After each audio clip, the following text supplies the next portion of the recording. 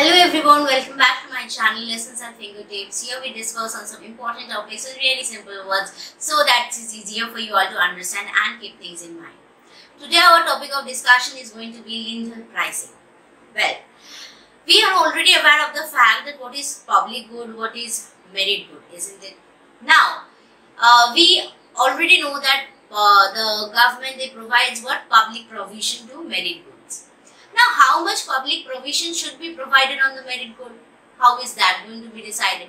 What will be the distribution of the social good so that it is socially optimal? But all these things are discussed in the Lindhal pricing. Well, let's begin with this topic.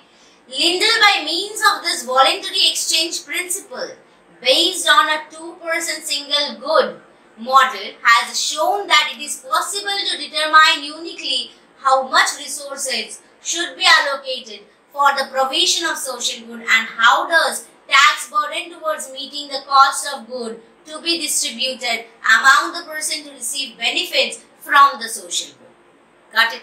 So what does Lindhal pricing, this Lindhal theorem says? It is a voluntary exchange principle. Like we are taking in this model, we will be taking what? 2%. 2% one commodity. This is the model. Okay. Now in this model we will see how much this 2% are willing to contribute voluntarily. It's a voluntary contribution principle. Got it?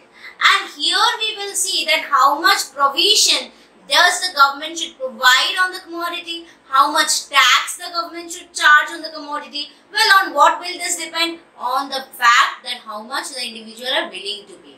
The more you are willing to pay shows that how much desire you have for that commodity, isn't it? So based on that is the Lindhal pricing. Lindhal equilibrium is a theoretical state of an economy where the optimal quantity of public good is produced and cost of public good is fairly shared among all. So here if we are taking two individuals in the model, the cost of the public good that they are consuming will be divided among the two persons equally or optimally. Got it? Now let's move on to this diagram.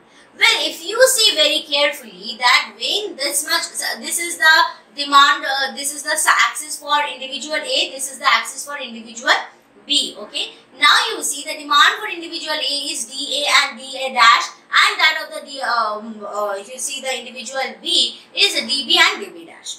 Now you see what they are saying is that suppose the, now the desired quantity is OA and D, okay, for which A is willing to pay what? DM, okay, and B is willing to pay what? CN. Got it? Now, if you see here, what they actually have to pay is age. So you can see the willingness to pay is more than they actually will have to pay. That means what? Now they can purchase more of the commodity. Abhi I have this 100 rupees, okay, and I want to purchase a commodity. Okay. Now the commodity का price somehow have fallen to 80 rupees. तो अभी मेरे पास 20 rupees है ना, तो that 20 rupees I can utilize for purchasing the same commodity का थोड़ा ज़्यादा unit, isn't it? So that is what here they are saying. Before going to that, let's discuss this portion. Let a community of, here we are in a community of two people, that is A and B, and the income is optimally divided between RA and RB. RA is what? Income of A, RB is income of B. So R क्या हुआ? Is the total income. तो भी R को हम लोग how can we distribute? The total income will be distributed for purchasing the private commodities and the public commodity. Well, the private commodity X and Y, they already know कि कितना कितना लेने का है private commodity, isn't it? Because private commodity is having a particular price, we already know how much we can afford, how much we need it. So X and Y में तो divide हो गया. But what about the public commodity? That is the G. अब इसी public commodity का price will have to be divided between the two individuals in the society. Got it? So R क्या हो गया? That is the total income. X and Y क्या हो गए? Private goods consumed by A and B. And G क्या हो गया? Public goods consumed in equal amount by A and B. Got it? Now at OD, if you see, OD में what is A's का willingness to pay? A is willing to pay M. And what is B का willingness to pay? B is willing to pay till N. So क्या हो रहा है? This total willingness to pay का sum is greater than 1, isn't it? How can I show you that? Well, here DM plus CN is greater than 1, isn't it? तो क्या हो गया? The willingness to pay for the commodity is much more than what they actually have to pay, and now the individuals can afford for more of the quantity. तो अभी government को समझ आ गया कि now I can supply more of the quantity in the market. Well, but now अभी if we are going to this OAI, there you will see A का willingness is only IL and B ka willingness is J and K, J to K. So here we see that the willingness to pay is falling short by K and L.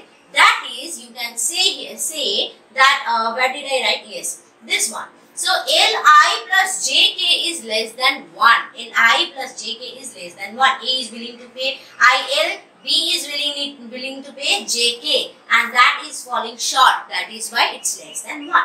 So अभी इसी trial and error we will be doing, or trial and error we will increase the social supply of the commodity, we will decrease the supply of the commodity, and by this trial and error solution we will reach to a point where we will find the socially optimal level of the product that has to be supplied. You see, it is at OAE where A is willing to pay EF, B is willing to pay SF, and the sum is equals to 1.